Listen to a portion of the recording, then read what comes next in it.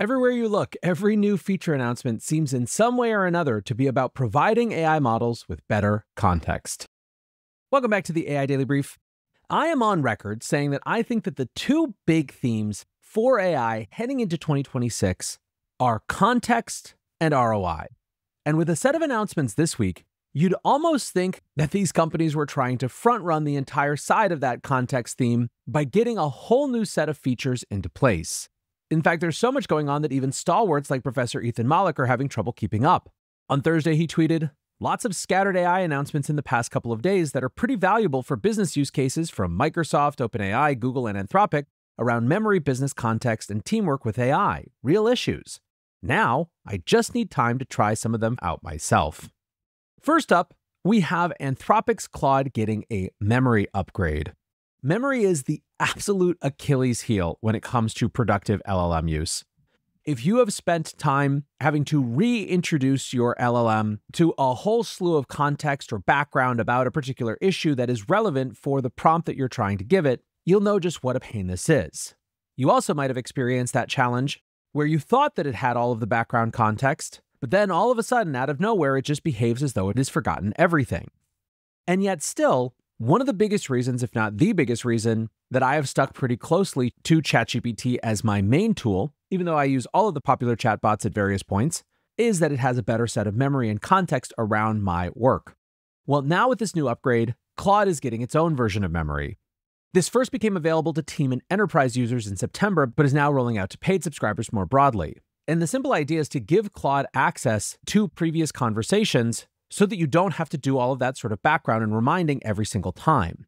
Now, Anthropic says that they're trying to be extremely transparent around how memory works. The new features allow users to both search and reference chats, as well as to generate memories from chat history. When it does that memory generation, it gives people the ability to see what things Claude actually remembers. It provides a memory summary, is transparent about which chats it comes from, and also tries to give you more controls around turning memories off. The Verge writes, "You could tell Claude to focus on specific memories or, quote, forget an old job entirely.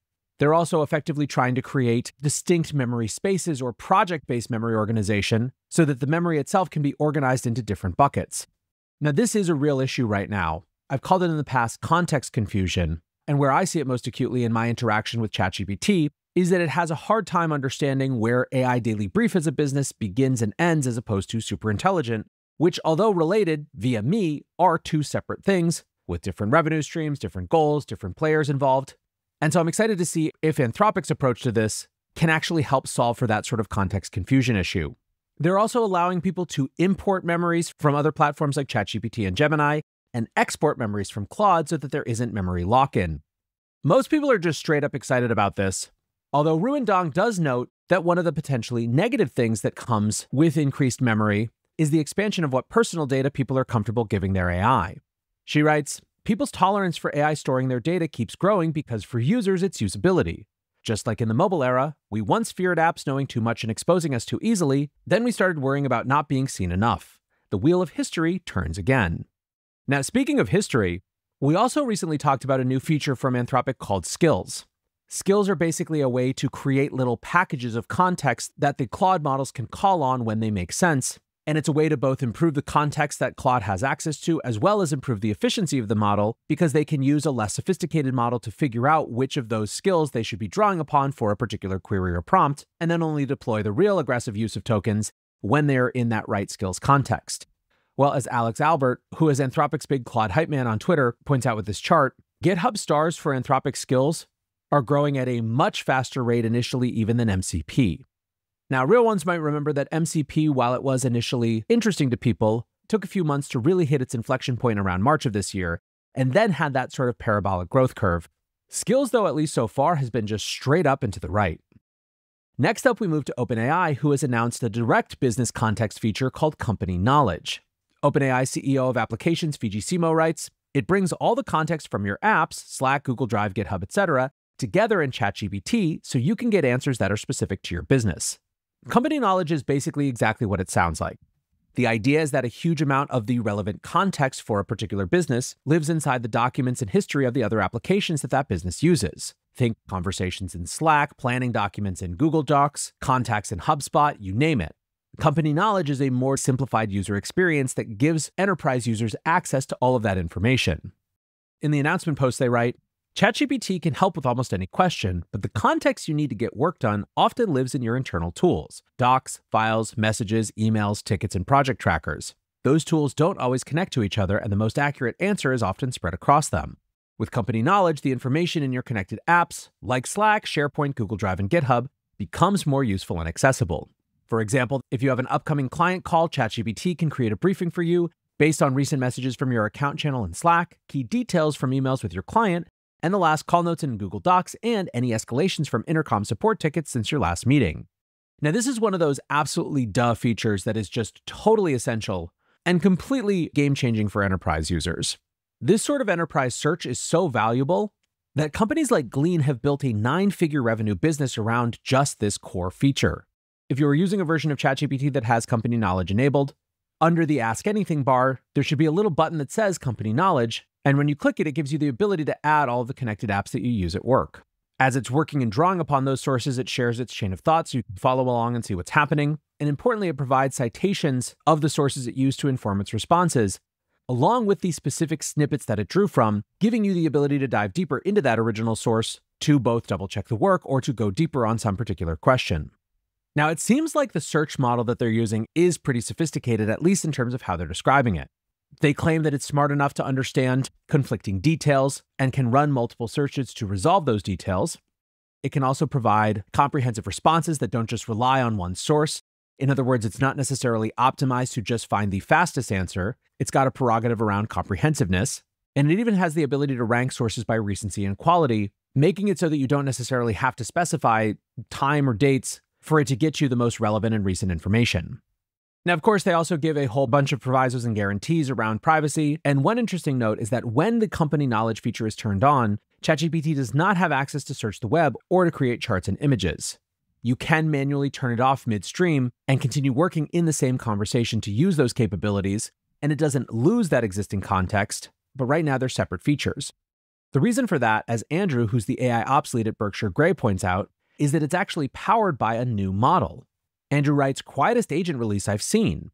What he's referring to is this. It's powered by a version of GPT-5 that's trained to look across multiple sources to give more comprehensive and accurate answers. In other words, this is a version of GPT-5 that is optimized for this particular use case.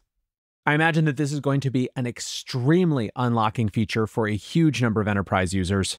Certainly the people at OpenAI who are using it are already reporting positive results, and I would expect this to become completely de rigueur and a huge competitive advantage for ChatGPT's enterprise version. One other interesting OpenAI announcement. On Thursday of this week, the company also announced that it had bought the bombastically named Software Applications Inc., which is the 2-year-old AI startup behind Sky, which they describe as a powerful natural language interface for the Mac. From the blog post, with Sky, AI works alongside you, whether you're writing, planning, coding, or managing your day. Sky understands what's on your screen and can take action using your apps. You'll remember when we talked about the AI browser, that the two prospective value propositions of that are, on the one hand, agent mode, and the ability for the browser to actually do things for you, but that my feeling about that set of benefits is that they are kind of locked in for the future as opposed to something that's going to be super relevant right now. Whereas the immediate benefit is the ability to use your chatbot with the context of what's on your screen. Instead of having to drag a tweet that you're drafting over into ChatGPT, if you've got the sidebar pulled up on the window, it can just see what you're drafting, which is a reduction in the cognitive load that comes with context switching.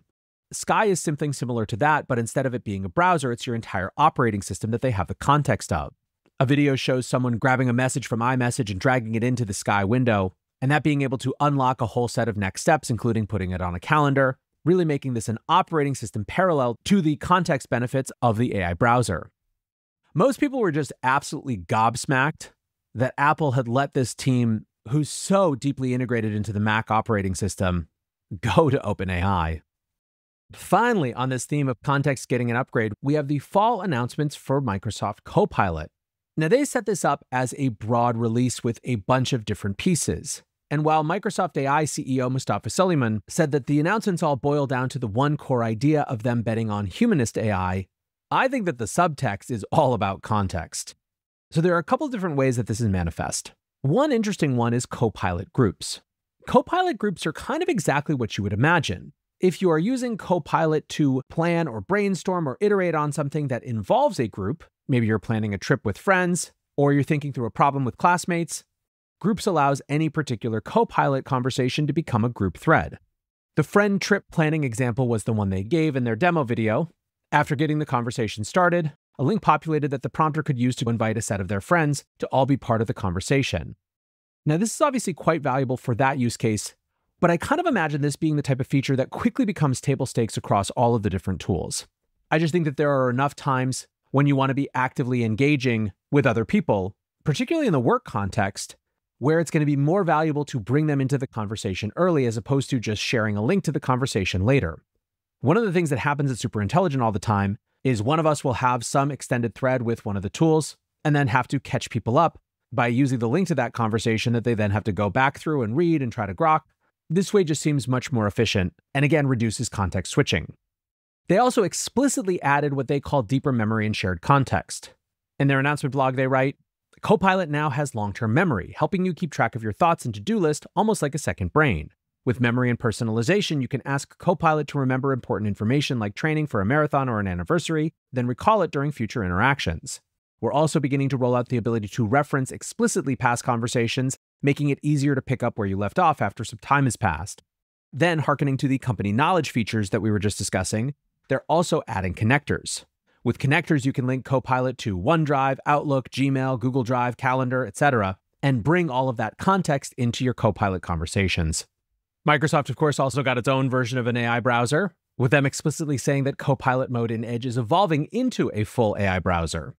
We've already extensively covered the context implications of that, and they're also using their integration with the Windows operating system to, as they put it, turn every Windows 11 PC into an AI PC.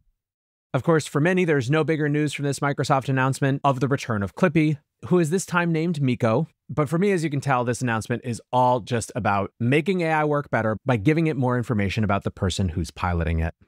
I think we are going to see more and more efforts around memory, long-term context, understanding, but there is no doubt that after this week, context has gotten a big upgrade. For now, that's going to do it for the AI Daily Brief. Appreciate you listening or watching as always. And until next time, peace